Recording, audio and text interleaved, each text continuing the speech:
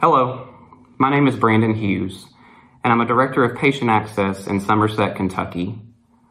I was a registered Republican for my entire life, and I've always supported Republican candidates, both on the statewide and national level.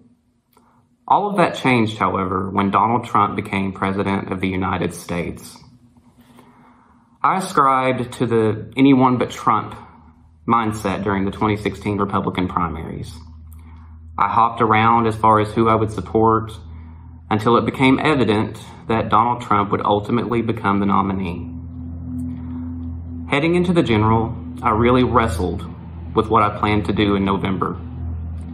Sitting out wasn't an option because I've always been a firm believer in the importance of Americans exercising their civic duty and voting. I contemplated voting third party. I contemplated writing in John Kasich. But then Emailgate happened. I felt this gave me an out or perhaps an incentive to vote for Donald Trump, because it painted Hillary Clinton, who I already had an unfavorable opinion of, in an even more negative light.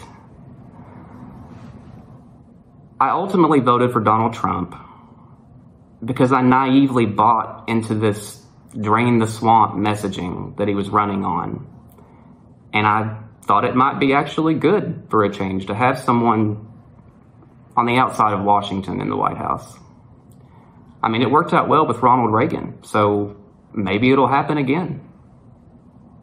Not so much. I have never regretted a choice in my entire life more so than my decision to vote for this man. I actually regretted it very early in his term, as the Charlottesville very fine people on both sides comment repulsed me. Politics and public service have always been my biggest interest. I majored in public administration and public policy in college, and I work in healthcare access, so staying abreast of politics and government policy is something I've not only enjoyed over the years, but it's also helpful for me to be informed of these topics in my profession. I live in a rural area in Kentucky, so needless to say, most people here are Trump supporters.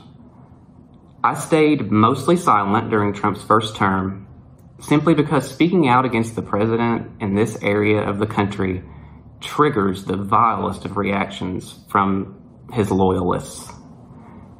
His response to the COVID-19 pandemic, however, is too important for me to just stay on the sidelines. Our national approach to this pandemic has been a complete and utter failure of disastrous proportions. He downplayed the virus for months, assuring Americans their risk remained very low. He allowed our public health experts to release guidelines on how to safely navigate the crisis and save as many lives as possible, only to then go on Twitter and encourage his supporters to storm the capitals of states ran by Democratic governors and demand that they bypass his own administration's guidelines.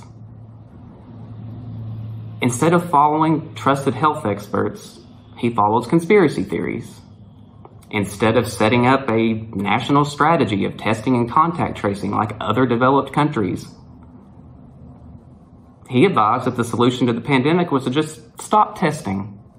Quote, "If we stopped testing, we wouldn't have any cases."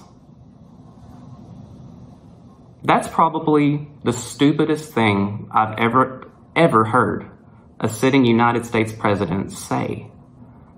I'm expecting him any day now to say that he's found the cure for cancer. Dismantle all MRI and CT machines. Problem solved. No cancer. It's just madness. He has a portion of our country even denying that the pandemic even exists, or that it's a hoax. One of his favorite words. This has been extremely frustrating for healthcare workers, such as myself and my wife, who is a registered nurse. Donald Trump is the worst possible leader for our nation at the worst possible time. Instead of uniting us, he divides us. Instead of extinguishing hate, he fans the flames. Instead of providing calm and steady leadership in the midst of a crisis, he governs by insane, erratic tweets. The man is categorically unfit to be president, and he is especially ill-equipped to lead America into a post-pandemic world while somehow salvaging America's credibility as the leader of the free world. When the stakes are this high, when American lives and our very democracy is on the ballot, the only patriotic thing that any one of us can do is go to the polls and, regardless of our party affiliation and regardless of our policy viewpoints, vote for Joe Biden. That's what I plan to do, and I hope and pray that a majority of Americans will do the same.